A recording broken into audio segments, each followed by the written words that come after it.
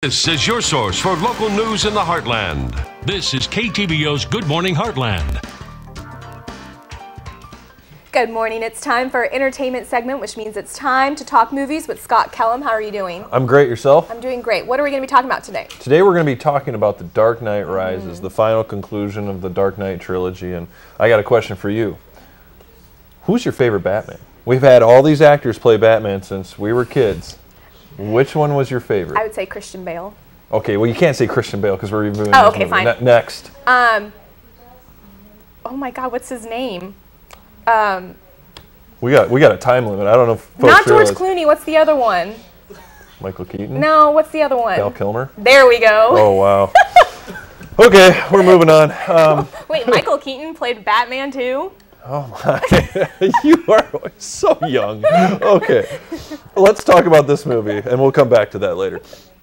We have the third, final movie from Christopher Nolan and Christian Bale for the Dark Knight series. And let's just say, as a whole, great trilogy. I honestly, they could have done a few things better, but as a whole, you just can't find such great across the board with everything, acting, scenery, stunts, the whole shebang.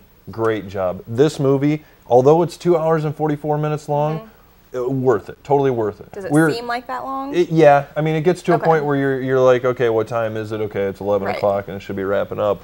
But, you know, on my soapbox, I would say I would rather see this in its entirety than pay twice, like in Harry Potter and Twilight, and they're going to do with The Hobbit. They want to get more money out of folks, so they're splitting them up into two. Here, you know, they said, no, we're going to put it all in one movie, and they did just a great job. And, you know, if you're a comic book fan, you're going to love this movie. I mean, it sticks to some of the original parts of the comic books that you kind of expect to see a few hidden things, and not a spoiler, but, you know, everybody said, well, this is it. This is when we're done.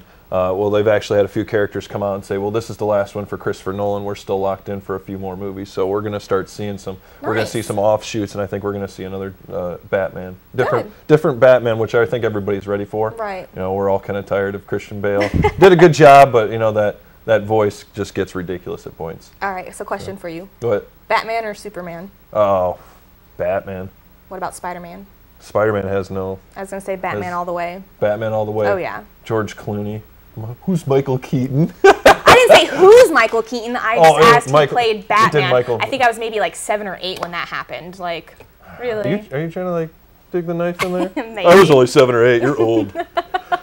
Thanks, so, Ella. out of 5 stars, what do you? I'm gonna give this one a 5. A you 5? Can't go wrong with All it. right. If you got time, go see it. All right, date movie or no? Yeah. Yeah? Definitely. All right. Thanks for that. Not a problem. We'll be right back.